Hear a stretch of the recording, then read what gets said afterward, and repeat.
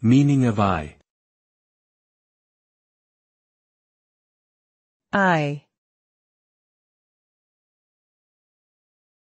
I.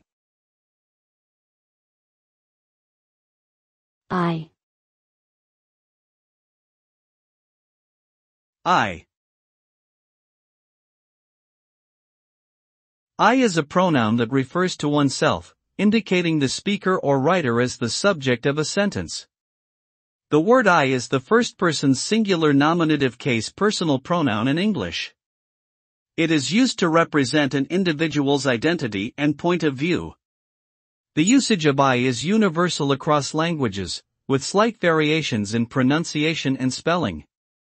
The concept of I is fundamental to human self-awareness and consciousness.